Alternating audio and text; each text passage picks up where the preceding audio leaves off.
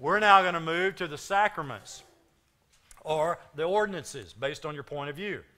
Please notice there is a difference theologically between what is called an ordinance and what is called a sacrament. An ordinance is simply, here's the key idea, a memorial. It's a remembrance. And so we use the word ordinance. A sacrament is a religious rite that conveys spiritual grace, that God mediates grace into the life of the one who embraces that religious rite. And we'll see in a moment as we walk through baptism and the Lord's Supper, we'll see how that plays out. Baptism is the first of the ordinance or sacraments, and let's look at it. First of all, its institution. It's a part of the Great Commission, so therefore it's pretty hard to get away from. It's also the practice of the New Testament church, but it's also a part of the Great Commission. Going, baptizing, and teaching are the three participles that embrace make disciples. So to make a disciple, you're going, you're baptizing, and you're teaching. So it is commanded as a part of Great Commission strategy. Turn the page. It was a part of early church practice. It was also connected to other spiritual operations. Often in the book of Acts and other places, you'll find repentance, faith, and baptism always linked close to one another. If you come from a Disciples of Christ, if you come from a Christian church, if you come from Church of Christ background and all of that, you would say, well, of course you do, because baptism is a condition of salvation. And you would appeal, as my brother-in-law might appeal to me, on the basis of Acts 2:38. Peter replied, repent and be baptized every one of you in the name of Jesus Christ for the forgiveness of your sins. And on the surface, I would say, yeah, that seems to say that very thing, that baptism closes the deal. That is not the position that we hold here at Fellowship. As a matter of fact, in the box there, I have just a little footnote in the Ryrie Study Bible, how Dr. Ryrie gives a short little answer to that. Here's another way, if you're not adverse to doing this in your notes. After the word repent in Acts 2:38, put a parenthesis. And then after the word Jesus Christ, put another parenthesis. That the interpretive emphasis of the passage may be repent. Now skip the parenthesis. Repent for what? For the forgiveness of sin. And that would line up with many, many other scriptures in the New Testament that say repentance and faith leads to forgiveness of sin. So the idea would be repent, and of course you're going to be baptized, because people who come to faith in Jesus Christ are baptized. You see it all throughout the book of Acts. The fact that first century would look with alarm and awe and amazement of any believer who had not been baptized. So the idea, Peter would say on the day of Pentecost, repent, and of course identify yourself. Jesus gave us a commission to go, make disciples, baptizing, teaching. So repent, come to faith in Christ. You'll get your forgiveness of sin in a minute. But come to faith in Christ, and of course you're going to be baptized as an outward expression of this inward commitment that you've made. And you can read Ryrie's notes and others if you wish, but that would be the way that we would basically handle it. There's another part about that. That word for in the Greek could be translated, there's debate about it, but it could be translated because of. So then the idea would be repent and be baptized because of your forgiveness of sin, as an outward expression, as a subsequent expression of faith and repentance. So I'll let you deal with that. I do want you to notice that on page 328 and 330, I have, of course, a chart, a 2-page chart, where we have the major views on baptism. On page 328, we have the Roman Catholic view, which includes within it, it is a sacrament that transmits grace. We also have the Lutheran view, which also sees it mediating grace. On page 330, we have the Reformed view, which also has a measure of grace that is transmitted to you. And then you have the Zwinglian, I shouldn't say Zwinglian, but the Baptistic view, which says, no, it's only a memorial, and the blessing that you get in being baptized is the blessing of knowing that you're obedient to Christ and so forth. It's a spiritual blessing, but there's no grace mediated to you as you do that. An unusual Holy Spirit operation. All right, now turn the page, if you would, on the significance of baptism. Just want to highlight a couple of things. It is an outward symbol of the inward reality. On the left-hand side of the page, a couple of questions about water baptism. I also quote Dr. Geisler, who asked, did Peter declare that baptism was necessary for salvation? There's that Acts 2:38, and another way of handling that particular passage if you're interested in that. I want you to turn the page again to page 335. The modes of baptism. There are three common modes that the church historically has practiced. Sprinkling, pouring, or that's sometimes called effusion, E-F-F-U-S-I-O-N. Sprinkling, pouring, or effusion, or immersing, or plunging, or full baptism. Or you could look at it this way, as that's dry cleaning, dripping, and full immersion. However you want to look at it. But those are the three common modes that we see in the Scripture. As far as at fellowship, we practice immersion as a general rule. But there have been some exceptions. I was visiting a man in intensive care. He had come to faith in Christ. It was very important to him he had come to faith in Christ. He was in intensive care with severe physical problems, and he was uncertain about whether he was going to survive. And he wanted to be baptized. Well, we weren't going to cart him down and find some tank somewhere in the hospital. He's in intensive care. He's hooked up. And I just, for me, I just couldn't, to me, it's hard to see death, burial, and resurrection for me doing that. So what I did was I took we got a cup of water, and we talked about it, and I poured water over the top of his head. It just went all over him, all over his sheet, and all over his pillow, and all over his head. And we practiced pouring, and I said, I baptize you in the name of the Lord Jesus. Now, if that was wrong, the Lord can rebuke me, but what I would say is that this is the normal, these are the normal ways of doing it. Sprinkling, pouring, or immersing. All right, let's turn the page. Who can be baptized? I'll let you decide on that. The infants, true believers. We personally believe in believers' baptism here at Fellowship. We follow along with Baptists and other non-denominationalist Bible churches and what have you. But what I'd like for you to see is the passage in Acts chapter 16. I think this is instructive for all of us. It's the Philippian jailer. He thinks that Paul and his companions Paul and Silas have escaped. They did not, and so he comes in, he brings some light in. Verse 30, he brought them out, and he said to them, Sirs, what must I do to be saved? Would you say that's a pretty clear question? Is that pretty straightforward? The answer is pretty straightforward.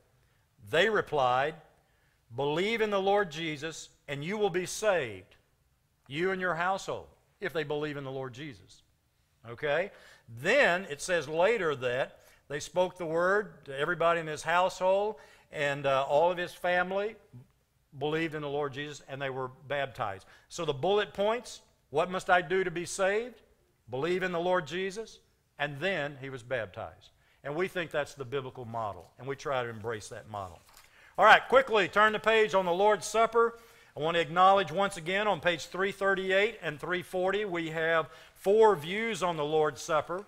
You have the Roman Catholic view of transubstantiation, where the elements literally become the body and the blood of Christ, and that grace is mediated as you partake of the blood and the body of Christ. I have been told by some Catholics that nowadays that the laity are allowed to also drink from the chalice, whereas in old Catholicism, the laity only could participate in the bread. They could not participate in the cup. That was for the priests to do on behalf of the people. But in transubstantiation, the elements, the bread, the wine, they become the literal body and blood of Christ. Now Luther, who was a reformer, was not trying to undo the Catholic Church, just reform it. He didn't realize he was going to start a whole new Protestant revolution and then new churches and all that. But Luther said that the presence of Christ was in, with, around, surrounding the elements. That they didn't become the elements. In other words, the bread and the wine do not become the literal body, But it'd be like a red-hot poker in a fire. You pull it out, and the heat is all around it, in it, through it, and so forth, but the heat is separate from the iron. And so that's how the Lutheran, the consubstantiation is that it's in, with, around, and under it. In the Reformed view would say that no, the presence of Christ is there. He's present within this. Grace is mediated through His presence when you partake of it.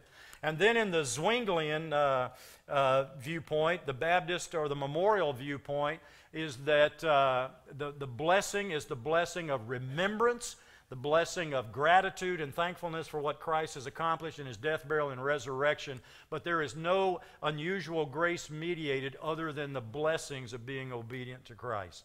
And that would be the views on the Lord's Supper.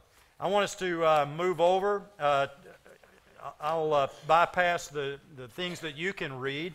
And what I would like for us to look at is the final thing, and that is church discipline. Notice how it's described at the bottom of page 343. Many people, this is Carl Laney, one of my former professors, he says, many people fail to make a clear distinction between punishment and discipline. There's a very significant difference between the concepts.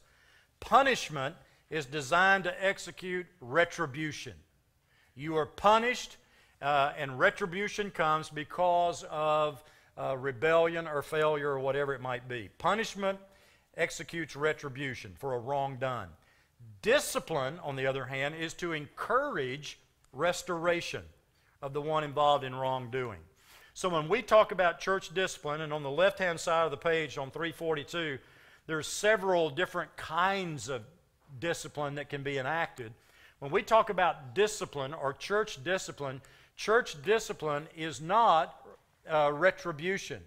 It's not punishing people for their failures as members of the body. What it is a restorative invitation for a person who is removed from fellowship within the church body, who are, to use the harsh word, excommunicated or taken outside of the umbrella of protection of the church, in the hopes that being out there they would so miss the fellowship of the saints that they would desire to repent and be restored to their brethren in an appropriate biblical sort of way. If they refuse to do that, it's the idea that Paul says, I've delivered Hymenaeus and Alexander over to Satan for him to judge them. We're taking them outside the umbrella protection of the community of the faithful ones, in the hopes that they would one day be restored. Does that make sense to you? And so consequently, if you ask the question, do we practice church discipline at fellowship? We practice many of these kinds of different disciplines, but we also have the one where we actually tell people that you are not to come back to fellowship unless there is significant repentance, and we'll take it on a case-by-case basis whether or not you can be fully and completely restored to the body of Christ on the basis of the sin that caused us to bring judgment to bear on you in the first place. We have never gone before the assembled body, which we would do, and dismiss the non-members and say we have a family decision we have to make today, which we would do. And the members of fellowship would remain. We'd explain the situation, and then we would say this person is under church discipline. We're in hopes that they'll repent. We're now going to pray for them, but we are to have no church-related fellowship with them. If you have personal friendship, you can have your personal friendship, plead with them to be reconciled to the church, be reconciled to Christ, get their life together and all of that. But as church bodies, a community group, etc., they are now outside the umbrella protection. We've never gotten to that point. And the reason why is this. We've either had repentance or the person voluntarily say, I want nothing to do with this church. And I'm going to follow my own. I don't care if it's right. I don't care if it's wrong. I'm going to do my own thing. We do not do, as some churches would say do, we do not follow them and say, oh no, you can't leave us. If they make that choice, then they have already excommunicated themselves. And we will tell them, in my mind, I'm looking right now at a particular person where I said across the table, I said, you are no longer welcome in this body in the spiritual condition in which you are in. I pray that you will find your path back to God, but you're not going to find it here. And if you want to personally, if you ever have a desire to come back here, and that's a repenting desire and so forth, we can talk privately. But as of right now, we do not want you to be here. We're placing you outside the umbrella of our protection in the hopes that you will come to your spiritual senses. And it has not happened in the several cases where people have left for that reason. Okay? So, that's what we believe about church discipline. I think the chart on the left-hand side is a lot of fuel for thought as you try to practice discipline in an appropriate kind of fashion. Ultimately, we walk away with one thought. The church belongs to Jesus Christ. We are simply His stewards, enacting as His body His dictates and desires, and to be as faithful as we can to be faithful members of the greater body of Christ. And to that end, may we be faithful. Let's pray, shall we? Father, we thank you for the goodness of this day. We thank you for how you have marked us out to be a part of your wonderful body. And may we be faithful members of that body is our prayer in the name of Christ. Amen.